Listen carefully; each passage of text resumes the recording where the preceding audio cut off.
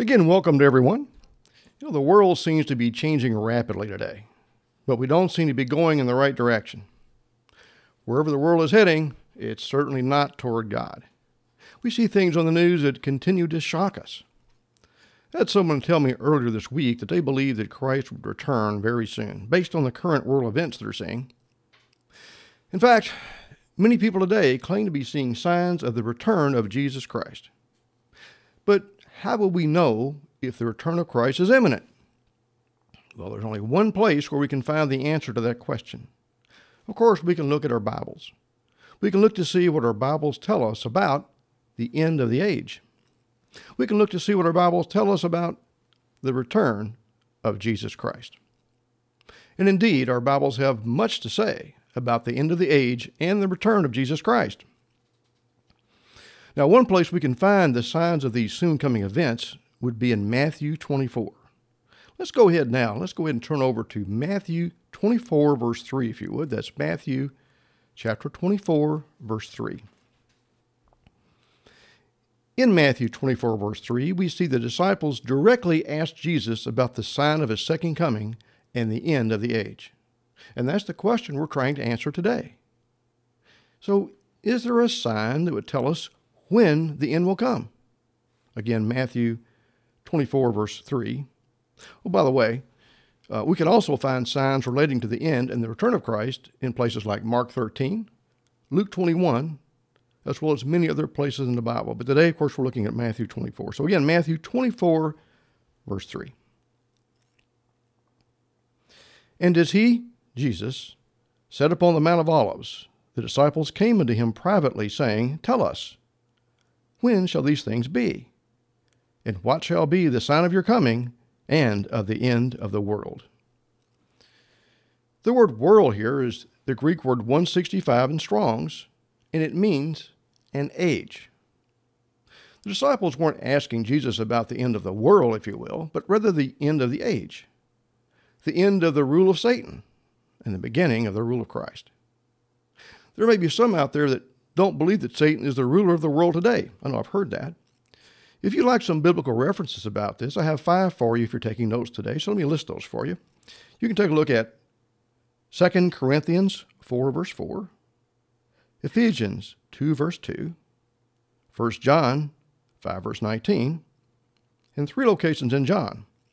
We have John 12, verse 31, John 14, verse 30, and John 16, verse 11. Let's go back to Matthew 24, verse 4 now. In verse 4, Jesus begins to answer his disciples about the signs of the end. Verse 4. And Jesus answered and said to them, Take heed that no man deceive you. Now, the very first thing that Jesus says to his disciples is for them not to be deceived. So, obviously, there will be a lot of deception going on when the time grows short. Verse 5. For many shall come in my name, saying, I am Christ, and shall deceive many. People are saying that Jesus is the Christ, and they're correct. But some are coming in his name, calling themselves Christians, and usurping his authority, and they're deceiving many today. Do we maybe see some leaders out there deceiving their followers today? You bet. Verse 6. And you shall hear of wars and rumors of wars. See that you be not troubled, for all these things must come to pass. But the end is not yet. The end is not yet. Although we're certainly hearing of wars and rumors of wars today, these are not exactly the signs of the actual end of the age and the return of Jesus Christ. These are signs we will see leading up to his return, but the end is not yet. Verse 7. For nation shall rise against nation. The word nation here is the Greek word 1484 in Strong's. It's the word ethnos, from which we get our English word ethnicity. And it means a race or a tribe. So we see that's race rising against race. Are we seeing this today? Well, I believe so. Let's continue in verse 7. And kingdom against kingdom. The word kingdom here refers to a realm or a political entity, a country. So do we have any countries that aren't getting along and playing nice today? I think we have plenty. Let's continue on to verse 7. There shall be famines. I'd like to read a part of an article from the website oxfam.org. That's oxfam.org. Here's what it says, quote, "Today, the world stands on the brink of unprecedented famines. About 30 million people are experiencing alarming hunger. Severe levels of food insecurity and malnutrition in northeastern Nigeria, South Sudan, Somalia, and Yemen. And of course, sadly, there are many other locations experiencing famine today. Here, we're seeing grocery chains stockpile food right here in the United States. Have you heard about that? They're stockpiling food as they anticipate food here to increase in price and shortages soon to become more common. Drought in the West, transportation problems, and even a plague of grasshoppers are threatening the United States food supply. That swarm of grasshoppers, it's so thick that they can be seen on weather radar, just like the locusts we've been seeing in the Middle East on radar. We've had a plague of rats in Australia eating everything up, and we've had locusts in Africa as well as the Middle East. We've had too much rain in some places and not enough in others, devastating crops all around the world. Famine is increasing worldwide. Let's continue on. The next item is pestilences. Of course, we're dealing with a pandemic as I speak. And COVID-19 isn't the only pestilence out there today. There are many others. Let's go ahead here. Next thing on the list is earthquakes in divers or various places. Not only do we seem to be having more earthquakes worldwide, but we seem to be having them in locations where they typically have not been often occurring, at least not in the past. And of course, remember that the Greek word seismos, although translated as earthquake in verse 7, means any disturbance of the ground or the air. So we're also looking for things like volcanic activity, sinkholes, mudslides, and hurricanes, tornadoes, flooding, etc., all of which seem to be increasing in number and intensity. Verse 8. All these are the beginning of sorrows. Now, a better translation would be the beginning of birth pangs. Let me read Matthew 24, verse 8, and a few other translations. I'll read first from the easy-to-read version. It says, "These things are only the beginning of troubles, like the first pains of a woman giving birth." The Contemporary English Version. "But this is just the beginning of troubles." And the International Standard Version reads, "But all these things are only the beginning of the birth pains." The signs Jesus has been talking about up to this point are signs in the end, signs that the end is drawing near. But they're not the actual signs of the end itself. The end is not yet. Verse 9. "Then they shall deliver you up to be afflicted, and shall kill you, and you shall be hated of all nations for my name's sake. And then shall many be offended." Well, I certainly think we're seeing that today. "And betray one another, and shall hate one another. And many false prophets shall rise, and shall deceive many. And because iniquity shall abound, the love of many shall wax cold. But he that shall endure unto the end, the same shall be saved." Well, up to now, most of the signs Jesus is giving us are of things that we will see as we approach the end. But notice that the very next verse speaks directly of the end coming. When we see the sign in verse 14 be fulfilled, then the end shall come. Let's take a look. Matthew 24, verse 14. "And this gospel of the kingdom shall be preached in all the world for a witness unto all nations, and then shall the end come." Now, before we read that we'll see wars and rumors of wars, but the end is not yet. "Nation shall rise against nation, and kingdom against kingdom. We'll see famines and pestilences and earthquakes. But these are just the beginning of sorrows. As we said, the beginning of sorrows is better translated as birth pangs. Now, birth pains can get underway, but that doesn't mean that delivery is immediate, just that it's getting somewhat close. But the birth pains will come closer together and become more intense. They indicate a soon coming birth, but they don't pinpoint the exact time. But in verse 14, we're told that when this gospel of the kingdom is preached throughout the world, then the end shall come.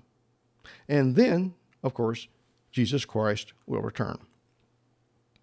This isn't exactly something leading up to the return of Jesus Christ. This tells us exactly when Jesus Christ will return. This is a sign that is very specific. This is a very important sign of his coming. So today I'd like to concentrate on this single but very significant sign of the end of the age, as given to us by our Savior. I believe that most of the world completely misunderstands what Jesus meant, what he was saying in verse 14. Let's look at this verse again and see what it says. Again, Matthew 24, verse 14. And this gospel of the kingdom shall be preached in all the world for a witness unto all nations, and then shall the end come. According to Jesus Christ, when the gospel of the kingdom is preached throughout the world, then the end shall come. You know, I previously believed that this had already happened.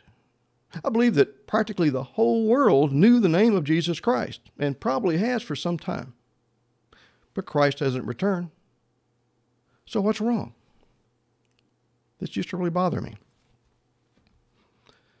Missionaries have taken their knowledge of Jesus Christ throughout the world for actually many hundreds of years.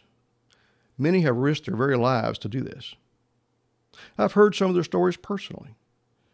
I give them very much credit for their courage and their desire to spread the news about what Jesus did for us, how he loves us. Missionaries have given so much of themselves, and as I said, often literally risked their lives to tell people about Jesus.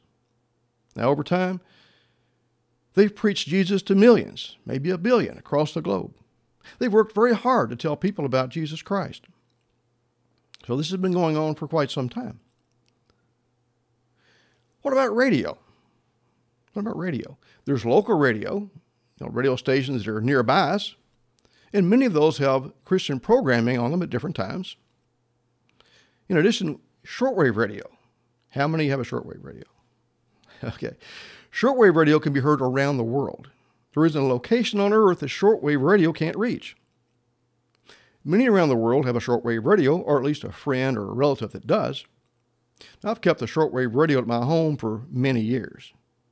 Although they aren't quite as popular in the United States as they are in other parts of the world. But if you were to listen to shortwave radio, what is the most common thing you will hear? What is all over shortwave radio? The one thing. That's preachers preaching about Jesus Christ. You cannot scan the shortwave bands without hearing about Jesus Christ. And this has been going on for many, many years. Television? Most cable and satellite systems have at least some Christian programming. Streaming services and over-the-air TV stations do as well. And of course, we have the internet. You'll find myriads of preachers preaching about Jesus Christ on the internet. So we have all this going out. We know that Muslims have heard of Jesus. The Chinese and even the North Koreans have heard of Jesus Christ, although they often struggle with underground churches, but they're not a stranger to his name. Now, not everyone in the world believes in Jesus Christ.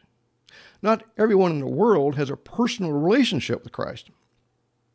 But after hundreds of years of missionary visits, radio broadcasts covering the entire globe, and the internet that's now reaching the most remote parts of the earth, people have heard of Jesus Christ. I think today we'd have trouble finding people who have not heard the name of Jesus, or Jesus, or Yahshua, or Yehoshua, no matter how we pronounce it. In other words, I think it'll be very difficult to find someone who hasn't at least heard about Jesus Christ. So then, why hasn't the end come? With all the missionaries, radio, television, and the internet carrying messages about Jesus Christ, is Jesus Christ still unknown to the world? No, I believe that practically the entire world has heard of Jesus Christ. As I said, likely for some time now. Amos 3, verse 7. Would you turn with me to Amos chapter 3, verse 7. Amos 3, verse 7. So what is it that Christ is waiting for? Why doesn't he return as he said he would in Matthew 24, verse 14? Why didn't he return years ago? Assuming, of course, that his name was carried into the whole world, as I believe. Let's take a look at Amos 3, verse 7. Surely the Lord God will do nothing, but he reveals his secret unto his servants, the prophets. I'd like to reread that in the Bible and Basic English Version. It says, certainly the Lord will do nothing without making clear his secret to his servants, the prophets.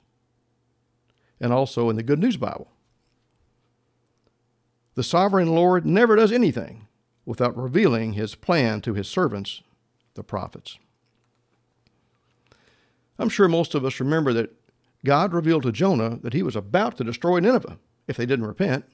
You remember that? Jonah had a message from God to deliver to the people of Nineveh. Now, Jonah was a prophet sent by God who would tell the people of Nineveh what God was about to do before he actually did it. Now, Jonah had a few issues along the way. We know about that. He wasn't exactly eager to deliver God's message. In fact, he got thrown off a ship and was eaten by a large fish. Still, the prophet Jonah eventually told the people of Nineveh what was about to happen. Now, in this case, the people of Nineveh, they weren't going to be blindsided by their sudden and rather swift destruction. A prophet sent by God would tell them what was coming first. And as we know, they repented and God ended up sparing them. But who or what is a prophet? Am I a prophet? Are you a prophet? Those might sound like silly questions to some of us, but really, what is a prophet? I looked up the definition of the word prophet at dictionary.com. Here's her definition. It says they are a person who speaks for God or by divine inspiration. Again, a person who speaks for God or by divine inspiration. We have two possibilities for those who might be called a prophet. Now, when most people hear the word prophet, they immediately think of someone that God has given some special insight to, that he's spoken directly to. For example, most think of a prophet in the Old Testament, like, let's say, Micah. Micah foretold that Jesus will be born in Bethlehem. Although it appears there's no way he could have known that, except he be given that information directly from God. However, one who simply declares the word of God straight from the Bible is also, by definition, a prophet. So by definition, there are a lot of prophets out there today preaching the word of God. I'd say that all Christian preachers, all ministers, are considered prophets, although some might arguably be considered false prophets. But how does a prophet get the information from God to relate to God's people? Well, as we said, it could be by direct revelation from God himself. We particularly saw that with the prophets of the Old Testament. But of course, today, we have the complete Bible containing God's Word. A prophet today might just speak God's Word from the Holy Bible.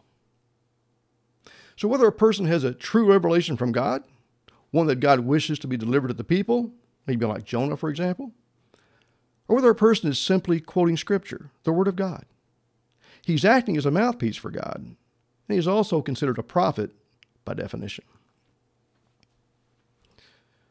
So if God does nothing before he tells his prophets, what is God telling his prophets before the return of Jesus Christ and the end of the age?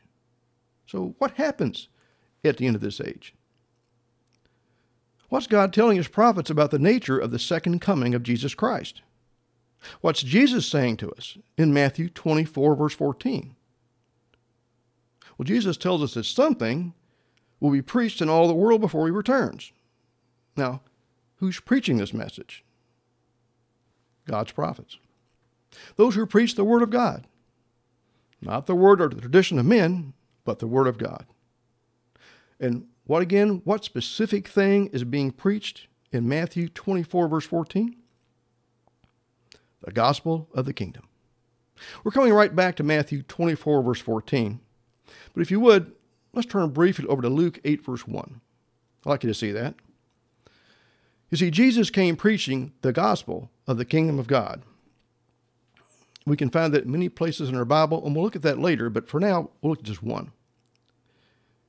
But that preaching of the gospel of the kingdom stopped long ago.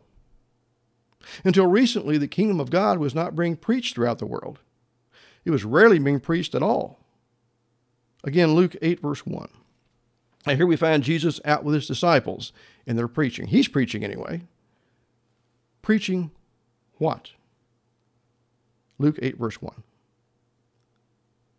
And it came to pass afterward that he, Jesus, went throughout every city and village, preaching and showing the glad tidings of the kingdom of God. And the 12 were with him. We see Jesus preaching the gospel, or the good news of the coming kingdom of God, and we see it over and over again in the Bible. But not many have been preaching about the kingdom of God since. Christian preachers today, they teach about the sacrifice Christ made for us. They've taught about repentance and forgiveness. They've taught about God's love. They've taught us a message about Christ, but not about the message that Jesus Christ brought, the message of the kingdom of God. Very, very few in the last 2,000 years have actually taught about God's coming kingdom.